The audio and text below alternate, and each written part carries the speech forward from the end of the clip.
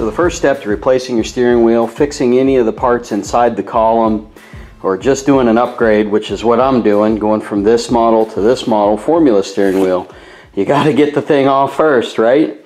So I did this years ago, so we're just going to go over the first couple steps off of the car. But basically, you need to get behind the steering wheel, and there are 3 Phillips screws if you have this kind of steering wheel. So those Phillips screws will allow you to take this horn pad off. And then inside of here, you're going to have a nut that holds the steering wheel onto the shaft. You take the nut off and use your steering wheel puller, and this will come right out. And I'll just show you the back side here so you can see where to access those Phillips screws. Now if you were just replacing or upgrading your steering wheel, that's probably as far as you'll need to go, is just getting the wheel off to put the new one on. However, I have an issue inside of my column that I need to address. So there's going to be a cover plate and then a locking plate, which I'll show you here in a minute. But underneath of that is what's called a turn signal cancel cam. It's either going to be like a white or yellowish over time plastic material, or kind of this green color. And this is what happened to mine. So this sticks up out of the steering column where your locking plate is, and I broke mine off. Essentially, this is down inside of there connected to a piece, and this is the wire for your horn. It goes in there, and it's got this with these little nipples on it that lock in. So mine broke. I think that's pretty common. So I'm going to have to go a little deeper in this thing, get this apart so that I can replace this. So the next thing we need to do is remove this cover plate now that the steering wheel's off. On mine, this is metal, but I think some of the models later were probably plastic. And there's just 3 Phillips screws here that we need to take out.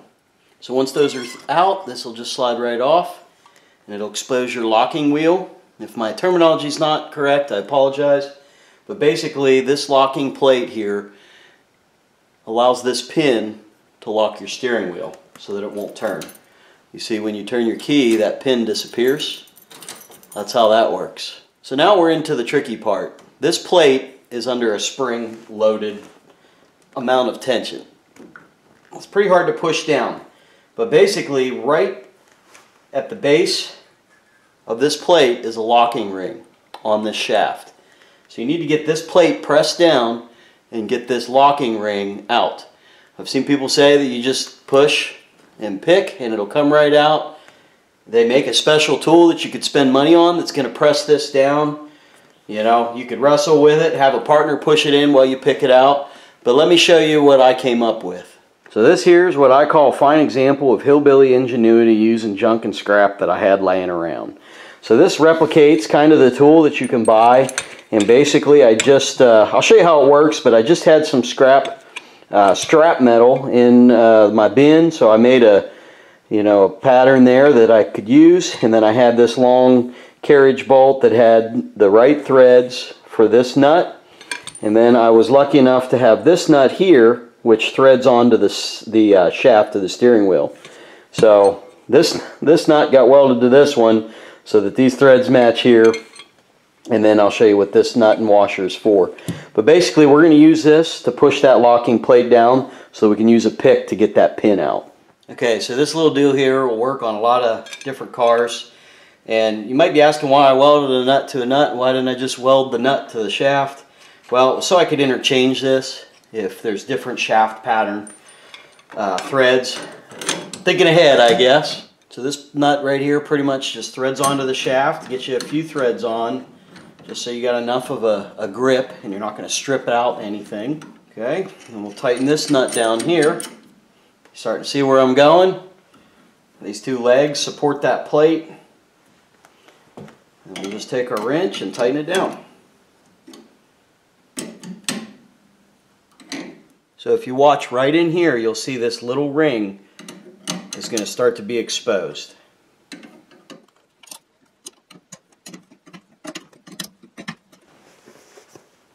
Okay, there we go. Now you can see that everything is exposed, and I should be able to monkey with this pin a little bit until I can get it out.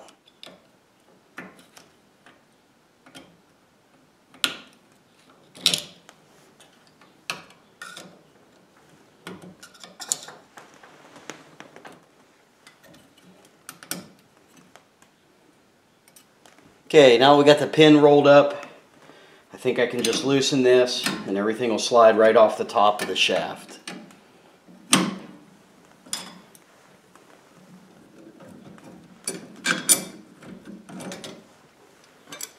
There's our pin.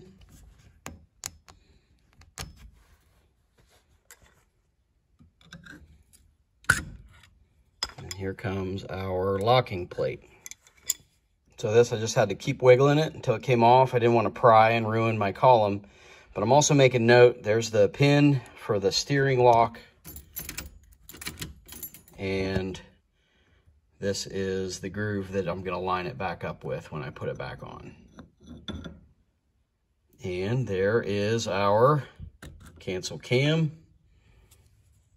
So as I mentioned, you may have to get this deep into the steering column to replace a few different things. This turn signal switch is one of them. And then you can even keep on going and get into where you're replacing your lock cylinder. My turn signal switch looks pretty good. It looks pretty clean. I may just clean it up and put some more dielectric grease on here while I'm in. But other than that, let's take a look at the two different types of turn signal cancel cam and make sure we get the correct one. So here's the piece that I bought to replace the cancel cam. Okay, so comparing the two, these notches are a little further apart, which these notches are to basically cancel your turn signal when you turn. And you know, the other side is relatively the same. This one has a little more of a dish than this one. And I compared the two stubs here and they're identical as well. So let's take a look at this, because these types of things fascinate me. Let me show you how this actually works. Alright, for demonstration purposes, I did take this heavy spring out of here. And if you put this cancel cam in here, okay, so you make a turn, signal on, you turn your wheel. To make that turn, you get the one click. Click it again and it cancels the turn signal. So that's how that's working. And we'll take a look at this other one. Show you it works the exact same way. So I think this part's going to work just fine. Okay, to get this back together, we're just going to go in reverse order, get our spring on there, put our cam on. Okay, then we've got our locking plate. I made a dark blue mark here so that we know it lines up with our lock pin. So I've got my lock ring here. We're going to go ahead and get that started on the column.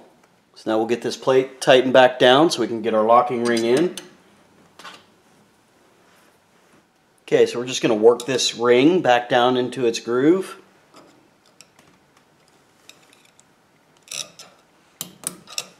And now we can remove the tool. Holy crap, guys, this tool works awesome. I've had to take this horn apart and put it back together like 5 times. I kept getting a constant hot at my horn harness. And what was happening was that stupid Dorman part, when you would push this plate down, it was grounding it out. So you see this ring right here, this copper ring, actually goes like this, and it rides on your constant 12-volt pin that's right here inside. So when this was being pushed down, it was pushing the plate into this lip on the new piece and grounding it out. So finally I figured that out, and I just put it on the grinder and I ground this edge off to where it's not curled up and over, and actually recessed it back a little bit from the plastic, so now it's got no way that it's going to be able to touch this. So works pretty good now. I have no issues. This is the original horn wire, and I'll just show you. You know, these horns, it's got a constant 12 volt that is going to this wire right now because of this circular copper, brass, whatever it is, ring is constantly getting 12 volt. And then once you put your wires in there with your little pin, that's putting 12 volts to your wire. And then when you push your horn, it grounds it out. So that's why an active grounding in there was causing me to just have a headache with a constant honking horn. So stick around for the next video. I'm going to show you guys how to upgrade a regular Esprit base model Firebird steering wheel to this formula type steering wheel. There's quite a few pieces in there that you're going to need to get to put this together. I've got the schematics and the know-how to do this. So check out the next video. I appreciate each and every one of you guys. Thanks for stopping by Heavy Pedal Garage, and catch me next time.